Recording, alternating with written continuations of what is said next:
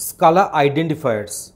We know that Scala components require some names, and these names will be for say class, for objects, for the methods, and if we define some variables there also it requires some distinct name.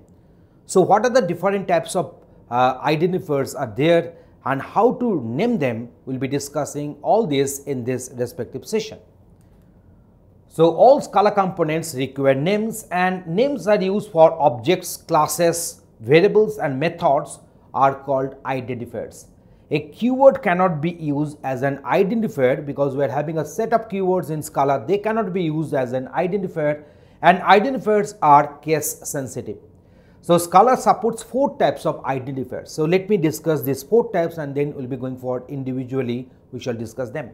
So alphanumeric identifiers, operator identifiers, we are having the mixed identifiers and literal identifiers. So at first let us go for alphanumeric identifiers. An alphanumeric identifier starts with a letter or an underscore.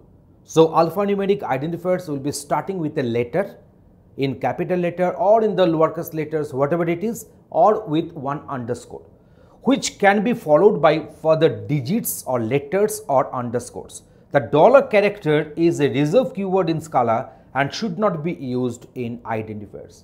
So following are the legal alphanumeric identifiers. Here you see it has started with one letter, it has started with one letter, it has started with underscore, it has started with one underscore. Followed by that we are having the underscores or digits or letters.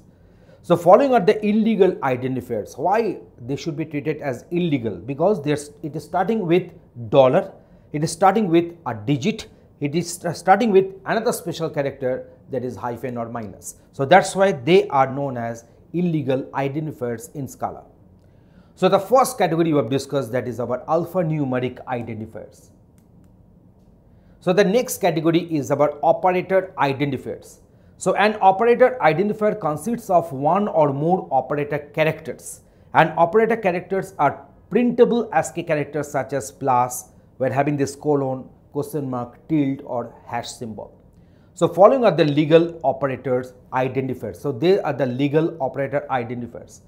So the Scala compiler will internally mangle operator identifiers to turn them into legal Java identifiers with the embedded, that is the dollar characters. For instance, as an example, you can consider this identifier. Here we have written colon, then minus and then one greater than symbol. So would be represented internally as dollar colon, dollar minus and dollar greater.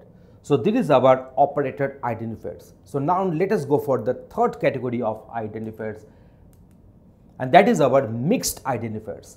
A mixed identifier consists of an alphanumeric identifier which is followed by an underscore and an operator identifier. So following are the legal mixed identifiers. So just see unary underscore plus, then myvar underscore equal to. Now what do they mean? Here unary underscore plus used as a method name defines a unary plus operator, and here this myvar underscore equal to used as method name defines an assignment operator, and they will be used for operator overloading. So let us go for the last category of our identifiers, and that is our literal identifiers. So a literal identifier is an arbitrary string enclosed in back ticks. So just consider this one, this is a single back quote, we can also call it a single back quote, and following are the legal literal identifiers like this one. Here you see each and every string has got enclosed within single back quote. So here we have defined what are the identifiers and what are the respective categories and their respective examples out of them. Thanks for watching this.